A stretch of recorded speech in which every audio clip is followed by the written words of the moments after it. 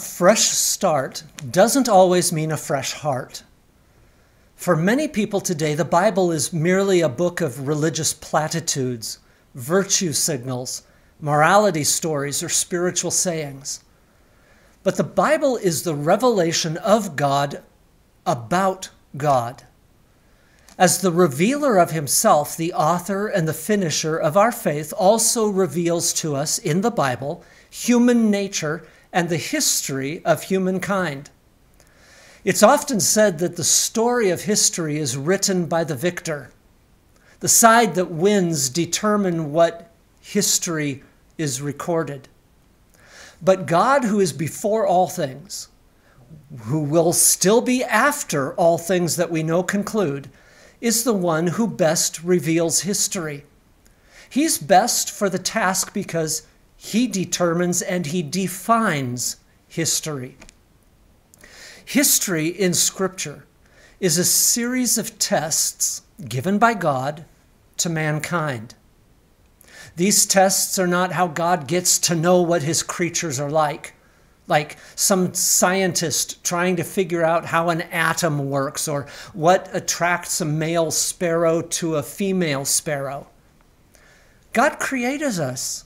He knows who we are. He knows what we are. He knows why we are. His tests are not so he can figure out what makes us work. His tests are so we can understand what kind of a race we are, what we are even as individuals. And history, recorded by God in his word, shows us that we are a people unwilling and unable to meet God's standards. We're totally depraved sinners. And total depravity doesn't mean that you and I are as bad as we can be. Total depravity means that you and I are completely and fully consumed by sin. Our minds, sinful. Bodies, sinful. Our souls are sinful. Our thoughts are sinful. Our emotions, the things that we do, the words that we speak, sinful. As a creature, humankind is capable of the most horrible and horrifying offenses against one another and against our Creator. Just this week in the newspaper, I read the story of a woman who was working as a babysitter. She took a little 2-month-old baby and she beat it to death, saying that she hated that little child that she was caring for. As bad as that is, as horrible as that is, she could have done even worse because she could have carried it out on other children. And my friend, whether you will admit it or not, you are capable of the very same things because you are totally depraved. Sin rules and reigns in our bodies, in our minds, on our tongues. Just try it. You don't believe me? Control your tongue for 1 week straight. Say nothing that's offensive to God or to anybody else. See if you can do it. And even if you could do it, you were probably thinking it. There are a lot of times where I'm thinking things that never come out of my mouth. You too, probably. History, though, is the record of man's failure in God's schoolroom. That history lesson begins in Eden in God's goodness and man's innocence. The next short step is man's failure to honor God. Even when God gave the world a fresh start and a fresh setting after the worldwide flood, we failed. A fresh start didn't mean a new heart. And until humanity and until individuals have a new God-given heart through a new birth, we continue to slide deeper into the abyss of separation from God until we hit bottom in the bottomless pit of God's just wrath against sin and sinner alike. Had God's only Son not jumped into time and space through his birth and then divided the human condition by his death on the cross, you and I would be eternally damned. No one would ever see the face of God. We would not know his love and his grace, and we certainly wouldn't have the hope of an eternity with him. But because of Jesus' death and his resurrection, one future day, just as the Creator's world and the Creator's creature began in a literal, physical paradise in God's presence, his work of redemption is going to be fully experienced in and by his creation. There will not only be a fresh start for God's creation, but everyone in God's creation will have fresh hearts without sin or sin's stain. This world that began in physical, literal goodness is going to end in physical, literal goodness. The universe that today groans under the burden of sin is going to experience the full consummation of Christ's finished work at Calvary. Creation, the new heavens and the new earth, will once more literally and physically become the paradise of God, in which God and man will dwell together in perfect and perpetual fellowship as God's people, in God's place, in God's presence. Our study in the book of Ezra tells us how, after centuries of rebellious sin against God, Israel was cast into exile in Babylon and Assyria. God's people rejected God's rule, and they became enslaved captives in foreign lands. And then after 70 years, God returned them to the land of his promise. And then he gave this remnant of his people a fresh start. But again, just as I began this message, is a fresh start enough to be effective? Israel, God's earthly people, built the second temple, what we call Zerubbabel's temple, and later was remodeled by King Herod and called Herod's temple. They rebuilt the city of Jerusalem. They restored rightful worship of the God of gods. And how I wish we could end the story of Ezra right here today, right there, right now, with the conclusion, and they lived happily ever after. But that's true only in fairy tales. We'll begin to see this morning that the men and the women of the returned remnant failed the test. The final 2 chapters of Ezra's history of the remnant of Israel reveals the remnant's profound failure to measure up to God's standard, even after a fresh start in a fresh setting. But be assured, God's people and God's program never ultimately end in a flopping failure. God has assured us that he who is over and above history and history's actors will conclude with triumph and glory to the King of creation. Today, we're going to consider Ezra chapter 9, verses 1 and 2. And the title of our message is A Fresh Start. Follow along with me in your Bible as I read Ezra chapter 9, beginning with verse 1. When these things were done, the leaders came to me, saying, "The people of Israel and the priests and the Levites have not separated themselves from the peoples of the lands with respect to the abominations of the Canaanites, the Hittites, the Perizzites, the Jebusites, the Ammonites, the Moabites, the Egyptians, and the Amorites. For they have taken some of their daughters as wives for themselves and their sons, so that the holy seed is mixed with the peoples of those lands. Indeed, the hand of the leaders and the rulers has been foremost in this trespass. We've reached now the 2-chapter conclusion of Ezra's book.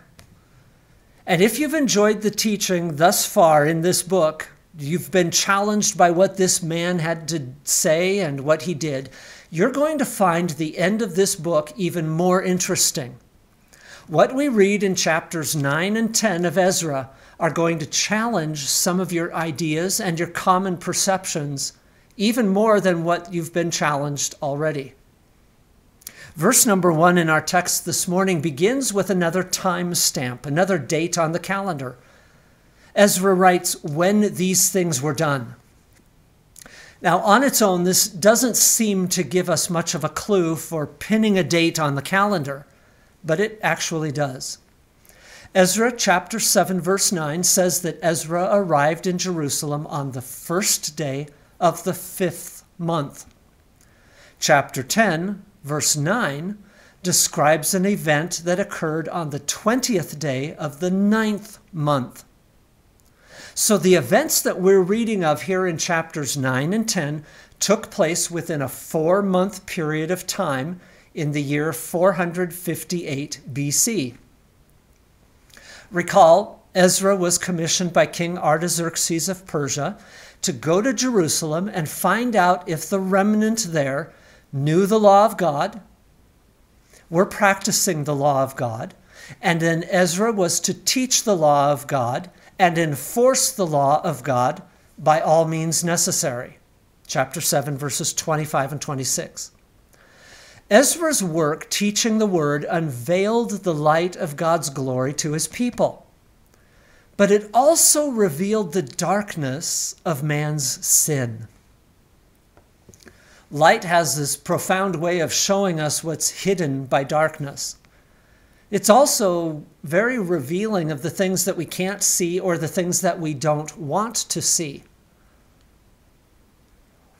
What had Ezra done in those 4 months to uncover this gross web of sin?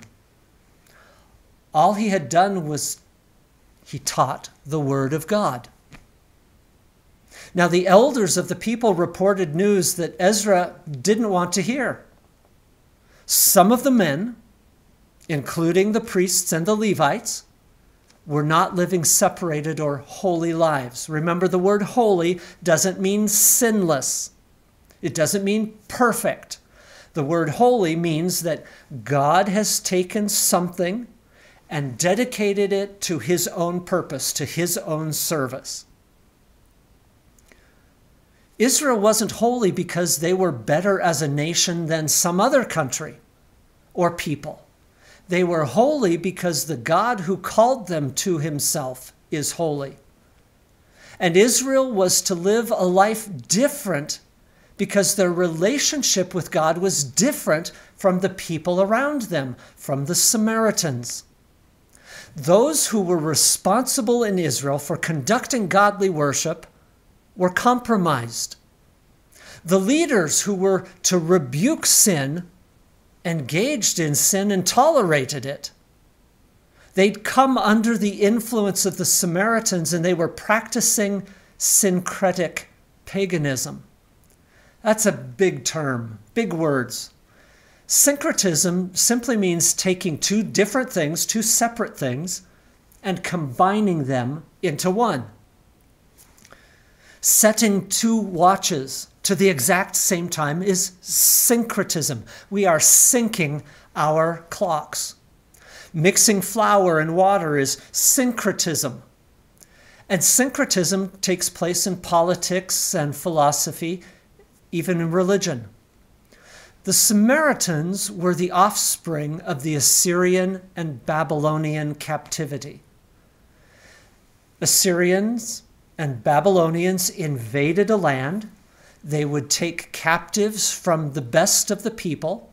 They would slaughter most of the rest, but they would leave behind the sick and the poor and the uneducated, the deplorables, if you will. They did this in Israel. They took the princes, they took the wealthy, they slaughtered most of the population and left the sick and the poor and uneducated behind, while they took the best with them back to Assyria or back to Babylon. Conquered people then from other nations flowed into that vacuum that was left. They would be able to take over businesses and farms and homes that had been suddenly abandoned. Plus, the Assyrians and Babylonians would take people from other parts of the world and pump them into the new vacant area. So conquered people from other nations settled in Israel. Jews and Judaism were mingled with other religions and other peoples from around the Middle East. And the offspring of this were what we call, and what the New Testament defines as, Samaritans.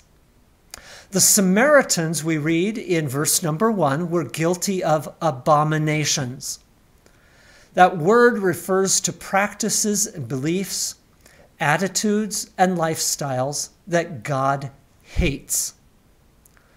Psalm 106, verses 34 through 39, describes these abominations, but from an earlier time in Israel's history, from the time of Joshua and the Judges. Let me read to you Psalm 106, verses 34 through 39.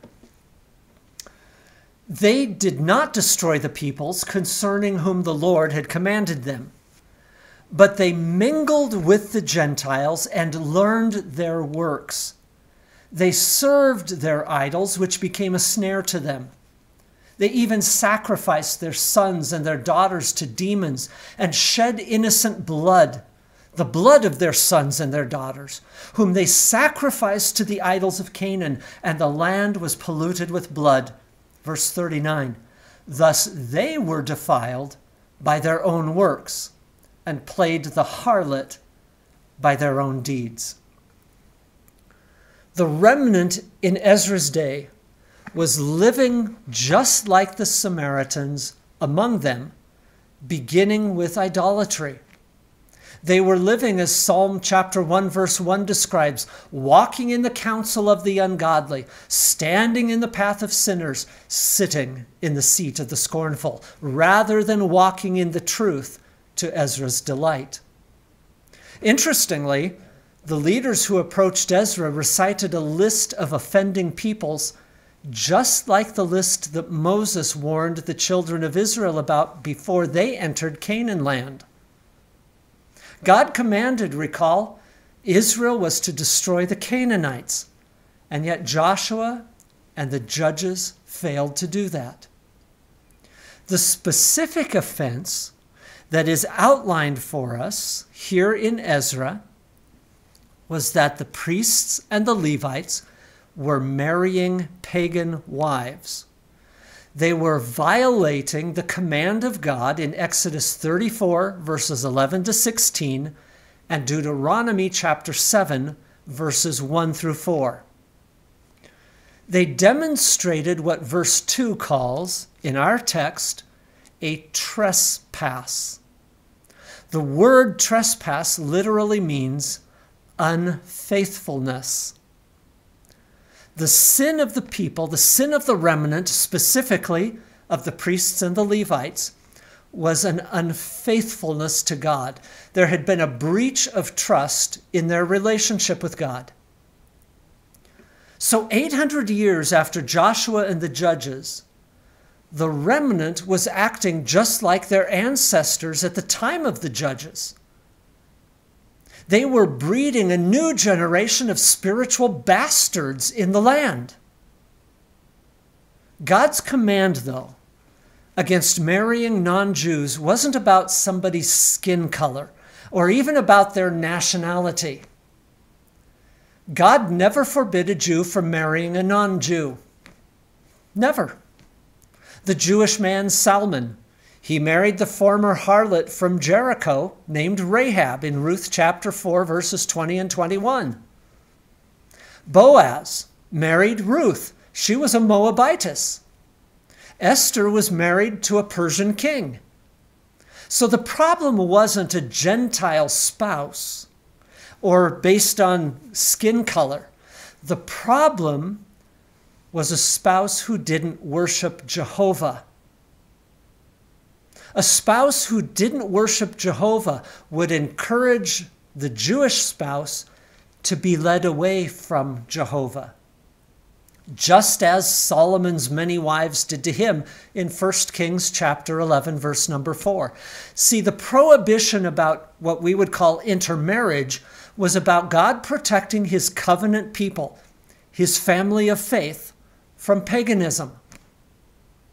Not only did he tell them they were to be protected by killing all of the Canaanites, but they were not to intermarry with them or anybody else. They were to keep the household of faith, the family of faith, his covenant people, free from paganism. He didn't want to share his people with anyone. We face a danger in our own day of what I've always called missionary dating or missionary marriage. That's the idea that we date someone or we marry someone who's a non-believer, and we have in the back of our mind or even in the front of our minds the intention of winning that person to Jesus by our love and by our example. It's one of those ideas that sounds oh so very reasonable. I, as a believer, will date an unbeliever and I'll win them to Jesus. I, as a believer, will marry an unbeliever and win them to Jesus by my loving example. Sounds good, except that God condemns it. God condemns it in places like 2 Corinthians chapter 6, verses 14 through 18. I've lost relationships with family, friends, and church members over the decades for insisting what God demands in this area, that a believer only marries another believer. Samuel Clemens, better known as Mark Twain, is considered one of America's most celebrated authors. His works are known universally, and he stands as one of the most quoted individuals in all of the world. Very few people, however, know the story about his marriage. 2 years after rising to prominence, after a story about a man who bet money on a frog jumping contest, Samuel met a man by the name of Charles Langdon. During the conversation with Langdon initially, Langdon showed a photograph of his sister Olivia. And the moment that Samuel Clemens saw that picture of Olivia, he declared his love for her. It was love for him at first sight. And he visited the Langdon home, met Olivia in person, and then asked her to marry him. Olivia rejected his out-of-the-blue, first-time meeting proposal. And instead, she took up the task of converting him to Jesus. Over a period of 17 months, Samuel and Olivia wrote nearly 200 letters back and forth to one another. Samuel's letters gushed with romance. Olivia replied with copies of sermons or her beliefs about Christianity. Olivia and her parents had very serious reservations about Clemens, who tried living a Christian life in order to impress the Langdons, but his reputation as a wild, godless drunk prevailed. Christianity is an inward reality before it becomes an outward lifestyle. Clemens tried living the Christian life without the heart reality. While he was pursuing Olivia, Clemens warned that when they married, she was going to abandon her faith. 4 years after meeting, Olivia and Samuel married, remaining devoted to one another until she died in 1904. Samuel Clemens, though, never liked Christianity. In fact, he wrote this, quote, "There is one notable thing about our Christianity: bad, bloody, merciless, money-grabbing, and predatory. Ours is a terrible religion." End quote. He called it, quote, a slaughterhouse religion because of the biblical doctrine of Jesus dying to save sinners from the wrath of God. Clemens rejected the Bible as God's revelation of himself. He rejected the existence of heaven or a hell. He denied the immortality of the soul and the deity of Jesus. He also had a profound dislike of Christians because they didn't live by what they believed. Again, quoting something he wrote, "If Christ were here, there is one thing he would not be, a Christian," end quote. Upon financial ruin and the death of their young daughter, Samuel tried to console Olivia. He urged her to, quote, lean on your faith.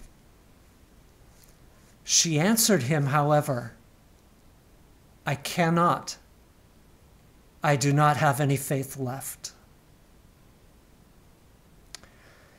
You and I would do very well to remember God's warning about marrying unbelievers. Deuteronomy chapter number 7, verses 3 and 4.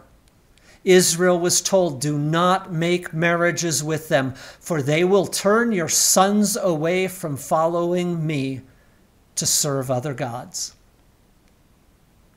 See, it's nothing about skin color or eye color or what country you're from. It has to do with being devoted to God and God alone. One of the reasons God ordained marriage in the first place was the creation of what Ezra calls in the text holy seed, or literally the term means separated offspring.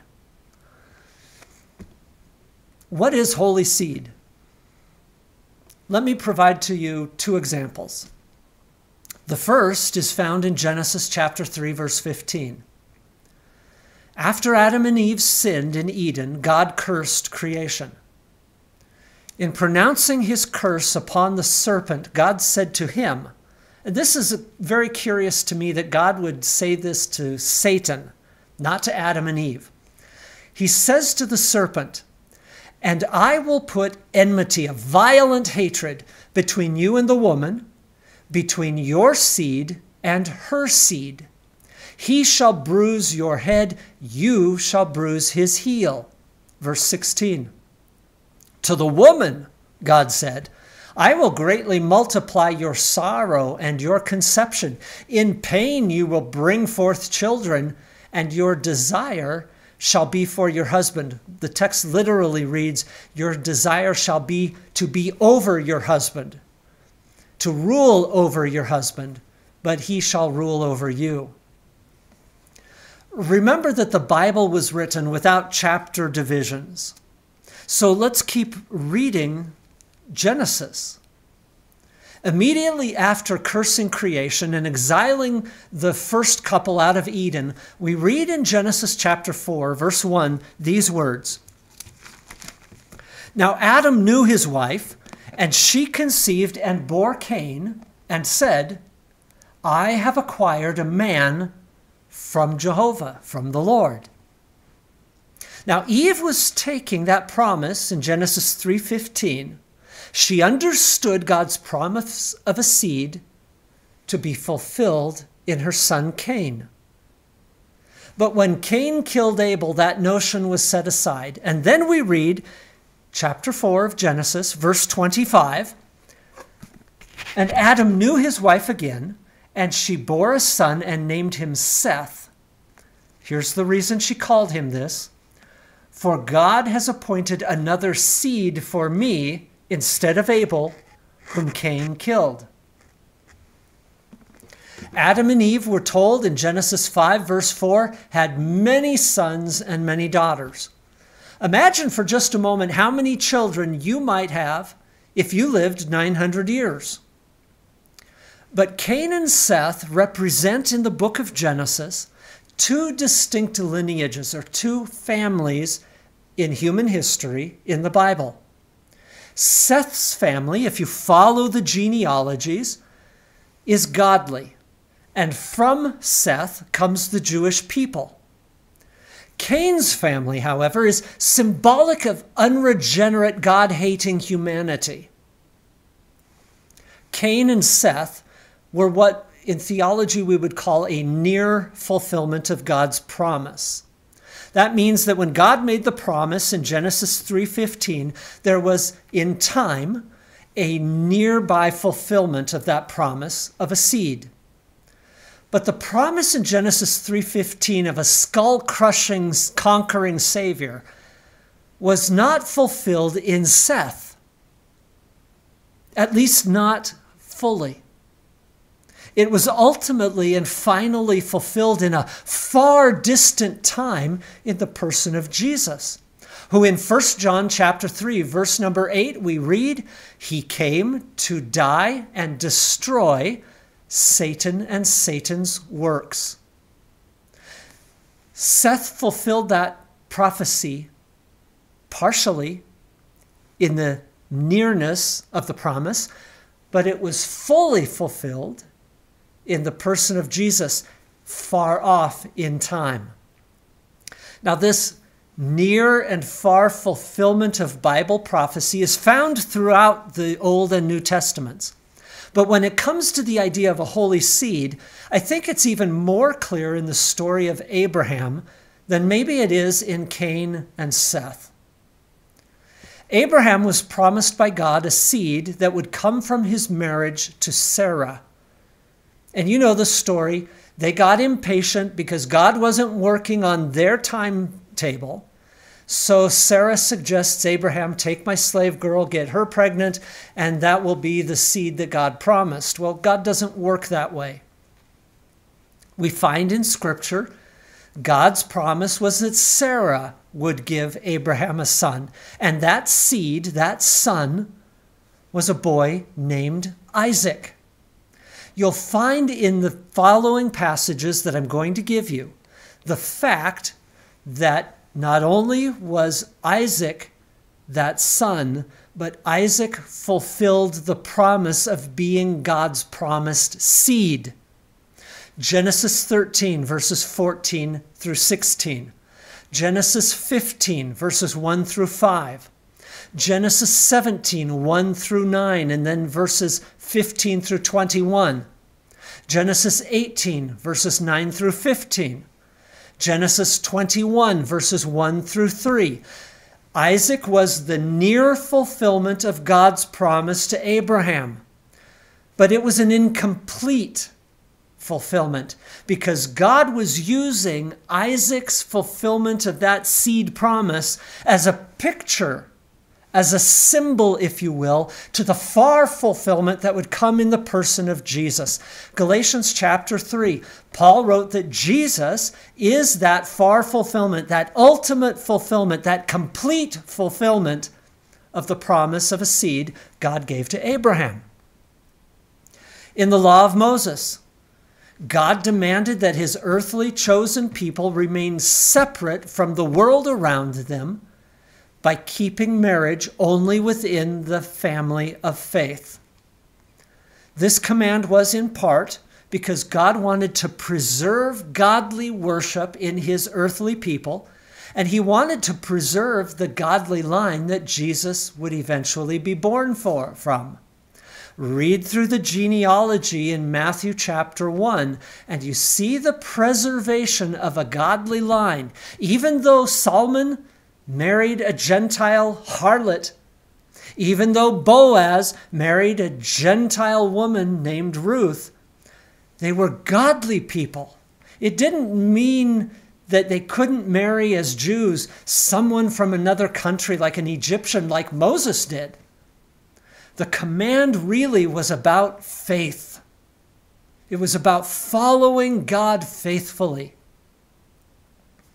God said through the prophet Malachi, in Malachi chapter 2, verse number 15, that he gave marriage because he desired godly offspring in Israel, just like God does of believers today in 1 Corinthians 7:14.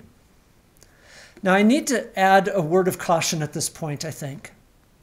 The Bible never suggests that when two believers marry and they have children, that their offspring are going to be saved.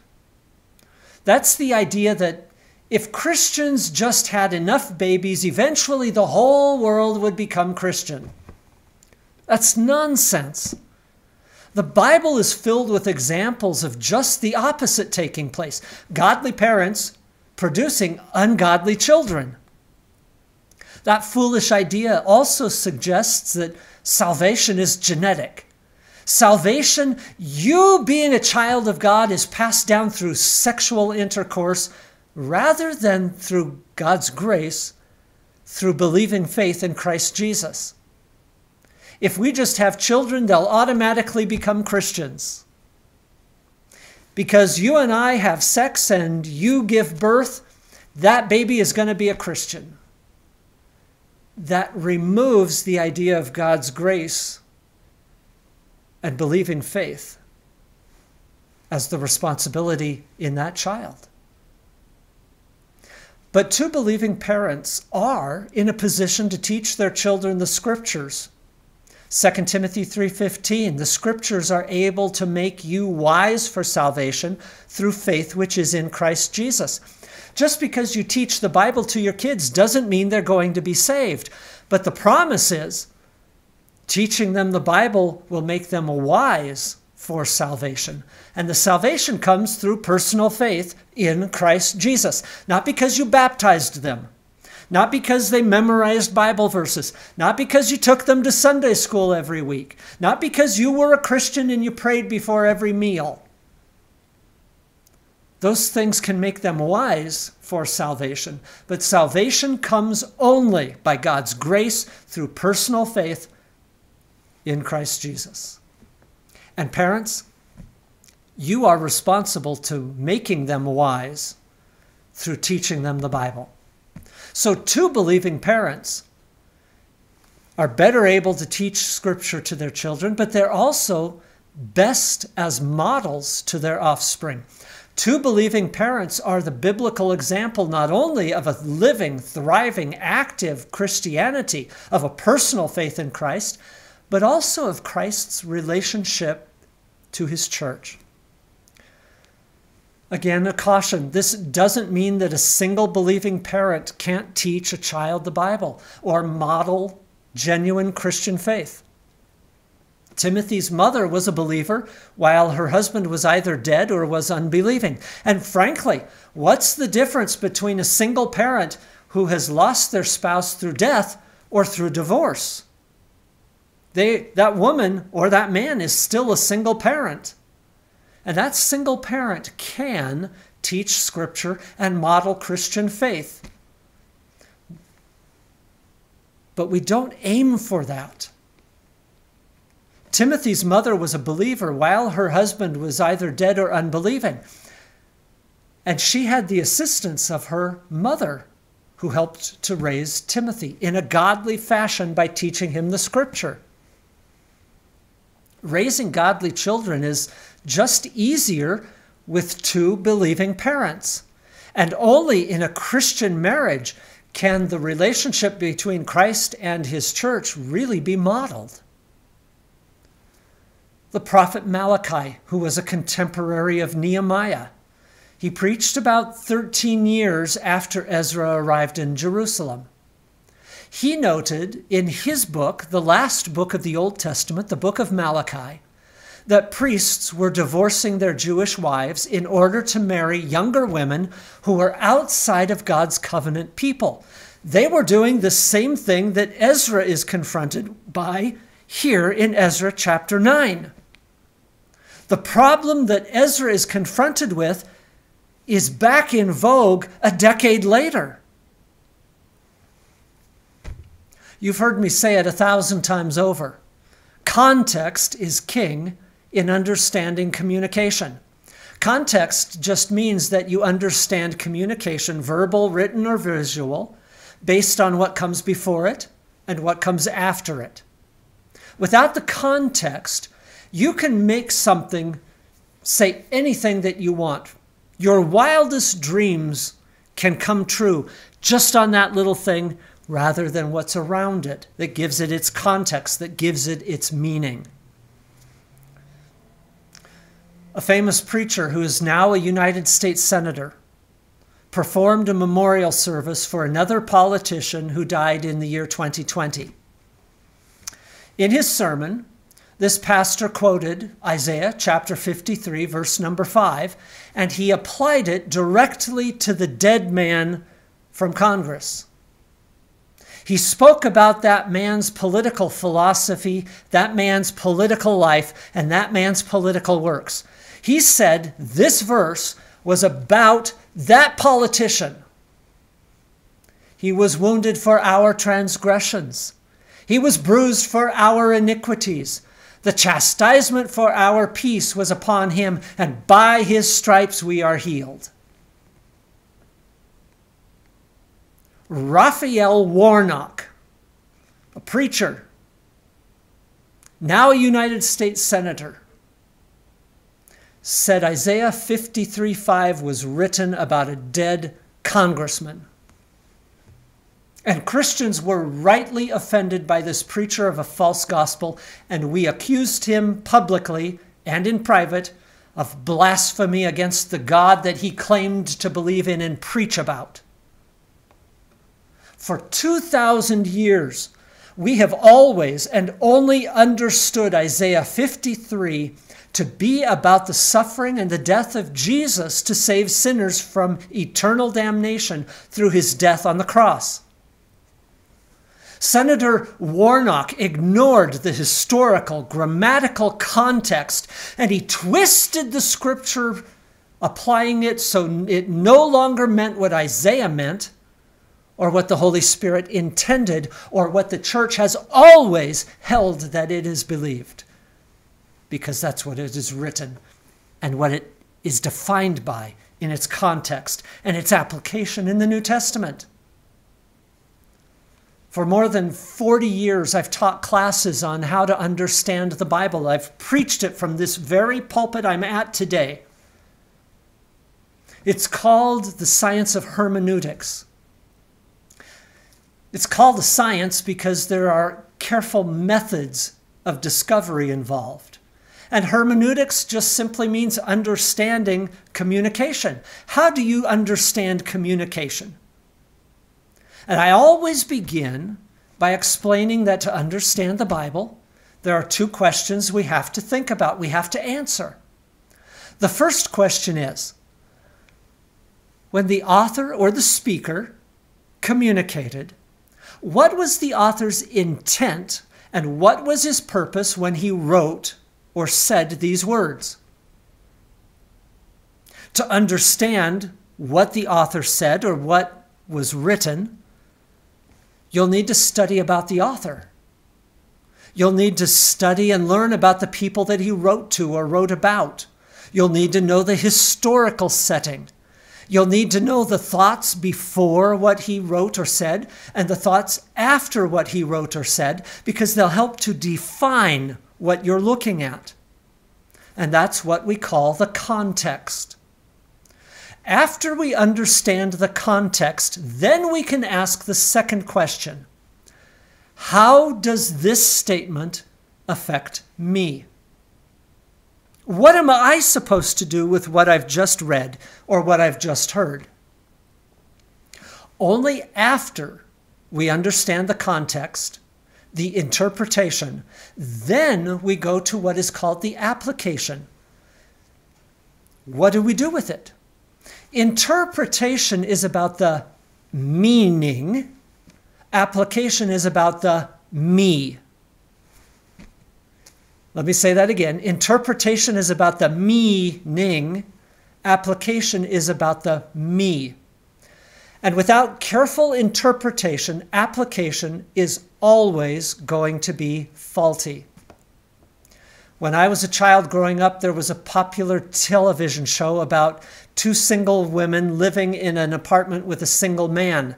And almost every episode of that TV series was about somebody overhearing one or two phrases of a conversation and jumping to wild conclusions about it. That's what happens when we don't consider the context. if Jack had been at the door listening to the entire congregation between Janet and Chrissy, there would have been no TV show because there would have been nothing crazy that happened. But because he walked over and listened to just 3 or 4 little words, he could take those 3 or 4 little words and explode into a 30-minute hijinks. That's what we do with the Bible sometimes. We take one little sentence, one little phrase, one little verse, and we make it into something that God never intended and that the author didn't mean. Context is essential, not only for understanding all conversation and communication, but especially that which has been breathed out in Holy Scripture by God. You and I want to do everything possible to keep from distorting and twisting and manipulating God's words to satisfy our own ideas. I'm going to ask you now to turn from Ezra to the end of your Old Testament, to the book of Malachi. And I want us to read together the context of what we've just been talking about the priests and the Levites divorcing their Jewish wives in order to marry women who followed other gods. And in the process of divorcing their wives, they were abandoning and leaving their children. Malachi, chapter number 2, verses 11 through 16. Consider the context. Judah has dealt treacherously. Let me pause for one other second here. Malachi is writing his book about all the sins, not only by deed, but sins of word and sins of intent in the priests and the Levites. So he's specifically speaking about priests and Levites, but he takes all of the remnant into this conversation. Okay, Malachi chapter 2, starting with verse 11. Judah has dealt treacherously, and an abomination has been committed in Israel and in Jerusalem. For Judah has profaned the Lord's holy institution, which he loves. He has married the daughter of a foreign god. Israel had defiled the holy institution of marriage, not because the Jew married somebody from Egypt, not because a light-skinned man married a dark-skinned woman. It's about marriage outside of the faith. They married daughters of foreign gods. Verse number 12. May the Lord cut off from the tents of Jacob the man who does this, being awake and aware, and yet who brings an offering to the Lord of hosts. And this is the second thing you do. You cover the altar of the Lord with tears, with weeping, with crying. So he doesn't regard the offering anymore, nor receive it with goodwill from your hands. And yet you say, for what reason? Why isn't God listening to us as the priests and the Levites, as the people? Just because we've divorced our wives, abandoned our children, so that we can marry women who worship other gods. Why would God abandon us? Because the Lord has been a witness between you and the wife of your youth, with whom you have dealt treacherously. Yet she's your companion. She's your wife by covenant. But did God not make them one, having a remnant of the Spirit? Why did God make them one? He seeks godly offspring, a holy seed. Therefore, take heed to your spirit, and let none deal treacherously with the wife of his youth. For the Lord God of Israel says that he hates divorce. And here's why. It covers one's garment with violence, says the Lord of hosts. Therefore take heed to your spirit that you do not deal treacherously. We're going to talk about this passage here in Malachi in a further time. But the sin here, the reason God says he hates divorce, is that these Jewish men of faith were abandoning their Jewish wives and their Jewish children so they could marry younger pagans. And God says he hates that, because marriage is to be a relationship in the family of faith. It was sin for a man in God's covenant family to marry a heathen woman. It created the very real potential of her leading the man into abandoning God, just like Eve led Adam into disobeying God in Eden. Such a marriage meant that the unbelieving wife would raise their children in the new marriage in paganism. The quotation is, that's so famous, "The hand that rocks the cradle rules the world." And you and I both know that in most households, it's the wife who raises the children. She's the one who disciplines. She's the one who educates. She's the one who leads them from infancy to adulthood. And that shouldn't be so, but that's the way it works out. And the wife is almost always the one who leads in spiritual things in a family. So a man who marries an unbelieving woman, she is naturally going to raise her children in her paganism. If this was so bad, just a Jewish man marrying a non-believing woman, forget the previous relationship, the previous marriage, forget existing children. A believing Jew marrying an unbelieving Gentile. If that was so bad, consider how much worse it is when the believing man divorced his Jewish wife and abandoned his children along the side of the road for the purpose of marrying a heathen woman. Hold on to your seats, because that's exactly what the remnant was doing in Ezra and Nehemiah's day. And that is why God said he hated divorce. The priests and the Levites were bringing, what is it that he writes in Malachi 2:15? The divorced wife who was left without a husband provider, she suffered treacherously. Remember the culture of the day. Women could not go out and get a job in a business somewhere. She couldn't generally start a business. Women were uneducated. Women couldn't go out and begin a business and start a business. They relied 100% upon their husbands to provide for them. And without a husband provider, she would suffer violence at the hands of others. Their children were left without a father provider as well. So this sin of a believing husband father divorcing his believing wife so he could marry a younger heathen covered the father's garments with violence, figuratively.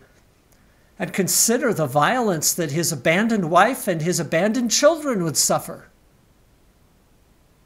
Look at the plague, the scourge of this in America today. Instead of calling someone my father, this is my child's mother, we call them baby mamas, because there's no relationship between the man and the woman except for the child. He's my baby daddy. And you know, there's no shame today in that term. And I venture to say it's not just in America. It happens all over. You pick a culture, you pick a country, it's happening there. And it didn't just transport there magically from America because of the TV set or because of missionaries. It was there before. What we're reading about in Ezra, what we'll read about in Nehemiah, what we find in the book of Malachi, didn't come from America. It didn't come from the West. It came from the human heart, which is deceitful and wicked above all things. Stop blaming other people for your sins. Take responsibility. Repent of your sins get right with God. Marriage, Paul wrote to the Ephesian believers, is more than companionship in fulfilling God's purposes for you, from Genesis 2:18 through 25, or sexual pleasure that you read about in the Song of Solomon. Marriage is more than about reproduction, Genesis 1:27 and 28. Marriage is more than simply producing godly offspring. In Ephesians 5, Paul gave practical black and white examples of what being filled with the Spirit looks like. And if you read through Ephesians chapter 5, he never once mentions speaking in tongues, rolling on the floor, decreeing and declaring wealth and health. That has nothing to do with being Spirit-filled. Paul wrote about what Spirit-filled living looks like. Believers need to live in the light of Scripture's revelation, Ephesians 5:13 through 17. And they are to avoid influences that can divert us from God's path. That's Ephesians 5:18 through 21. And then Paul gives a series of examples of submission. That is what it means to be filled with the Spirit. That's the result of being Spirit-filled, is submission. He mentions first, wives are to willingly submit to their husband's authority. He mentions that children are to submit to their parents' authority by obeying their parents in the Lord. Fathers are to submit to God by disciplining their children in a loving manner with an eye toward Christ-likeness. He then goes on and he says that slaves are to obey their masters. They're to submit to their masters just as they submit to the Lord. And masters are to treat their slaves in the same way that Christ treats them. In the middle of that, Ephesians 5:25 through 33, we have how husbands are to submit. Husbands are to love their wives, understanding that marriage reflects Christ's covenant relationship to his church, which he bled and died to save, and now he lives for. A husband submits to God and shows that submission as a Spirit-filled husband by loving his wife as Christ loves the church. Marriage is to be a reflection of the relationship of Jesus to you and to me. Fix in your mind the scene both Ezra and later Nehemiah both confronted, and Malachi wrote about. The priests and the Levites, who were to be examples of holiness in Israel and to the whole world, these men who were teachers of God's word and mediators between God and man, were divorcing their Hebrew wives, abandoning their Hebrew children so they could marry younger, unbelieving, pagan Samaritans. That is the context of Ezra chapter 9 and 10. That's the context that we'll see in Nehemiah. That is the context of Malachi, where God says he hates divorce. Do you understand why I began this message today saying I wish Ezra had stopped writing at the end of chapter 8? And now you and I are left to wonder what Ezra did. How did the remnant respond? And what we're going to discover in chapters 9 and 10 is going to be shocking to many of those who have never read or ever studied the books of Ezra and Nehemiah.